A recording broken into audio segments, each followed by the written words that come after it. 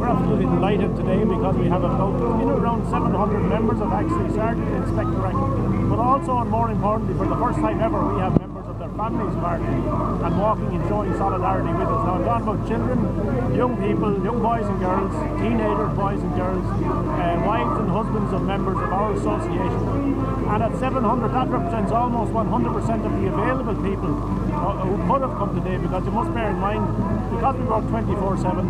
2/3 of our people are working today, either at the moment or going into work from 3 o'clock on. So it's very, very important from our point of view that we had a good showing today, and I'm delighted that so many members turned up to reinforce the message that we've been giving to government, that we can't take any more. Our allowances make up a significant part of our pay, and that message must be accepted by government.